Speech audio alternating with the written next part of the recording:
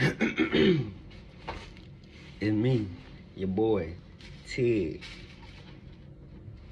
And it's TiggPolitics. So check this out, man. Kanye West claims that he wasn't invited to his daughter's birthday party. Now, I got problems with that, right? First problem is this.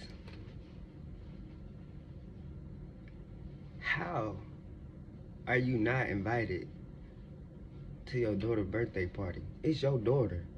You automatically invited by default. Unless the daughter say, I don't want him here, you're invited. You might not know where it's at, but as soon as you do know where it's at, pull up. It's your daughter. I don't care what the circumstances is. I don't care if the mama don't like you, the grandma don't like you, the granddad don't like you. I don't care who don't like you or who don't want you there. If the baby wants you there and you want to be there, you there. Period. It should be a law on shit like this.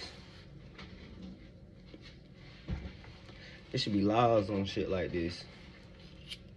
We need more laws that help the fathers that want to be fathers. We should have father laws. How that sound? Father laws. That's what we gonna call this episode right here, father laws. Because that's what we need, man, for the fathers. The ones that actually wanna, you know what I'm saying, be fathers. You feel me? Then we can have daddy laws. Then we can have mama laws and mother laws. You know what I'm saying? But all that shit gonna be different though. But the same.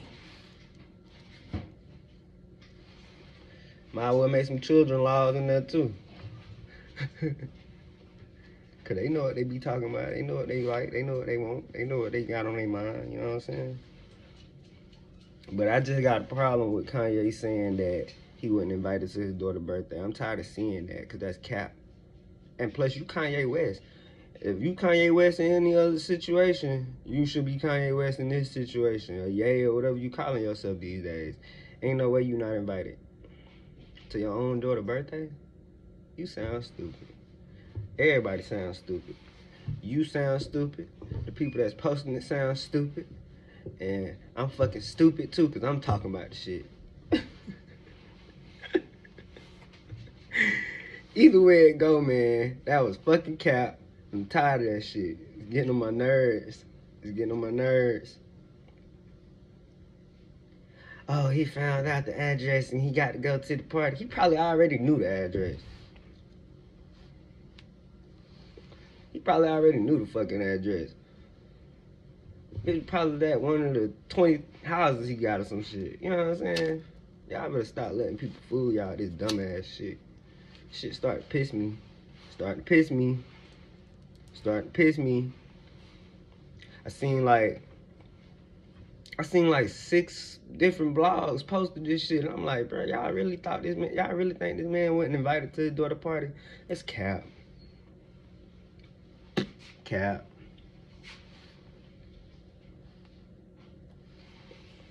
I don't even think it was ever a post posted by Kim saying that was cap, but it was cap. Cause Kim know that shit cap.